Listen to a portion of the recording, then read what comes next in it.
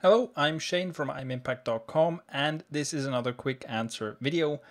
The question comes from Baggio, and he's asking, I was wondering, what software do you use to create presentations? They look awesome. Do you use custom keynote templates or another software altogether? All right, so presentations for videos and webinars and stuff like that, I use PowerPoint, but it doesn't matter. You could use PowerPoint or Keynote or OpenOffice, or you could also use something fancier, like Prezi. It doesn't matter what tool you use. You can use a flip chart and give a great presentation. It doesn't matter what tool you use. What matters is how you use it. Now, this is supposed to be a quick answer video. I could talk for hours about how to make good presentations. Let me just give you the most important thing. The most common mistake that makes presentations suck is that there is too much information on one slide or on one screen.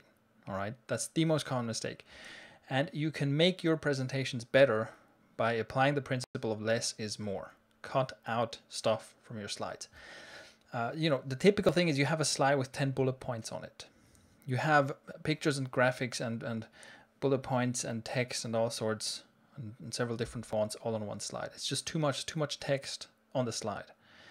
Very often my slides have just one word on them or one icon, like one simple image or maybe one phrase, right?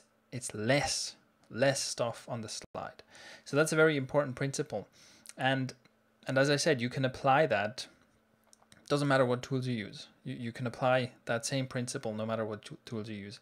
So that is the one thing that you can do to improve your presentations. And obviously the other thing that applies to everything is practice. All right, if you want to learn more about how exactly I create these presentations, I have two products where that is covered. One of them is the video marketing blueprints, which is or the screencast blueprint, I should say, which is specifically about how to create screencast videos, for example, sales videos. And then one of them is webinar Eclipse, which is about how to do webinars. And there I go into details, concerning webinars themselves, but also go into detail about how to put together a presentation slideshow for a webinar.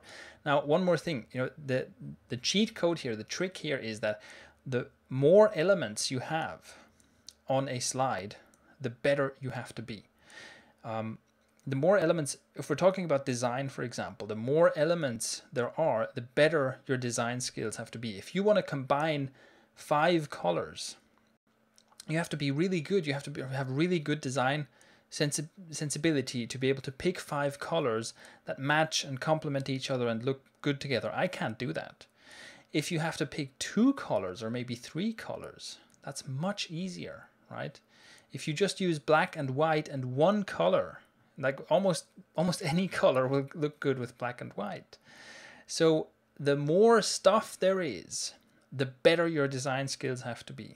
If you have to combine lots of color, lots of different text and so on, you have to know all this stuff about how colors match each other, how to use text and font sizes and white space and all that. If you have just 3 colors and one word on a slide, there's not that much you can do wrong design-wise. So that's one of the that's like a cheat code I use to get good design, even though I'm not a designer.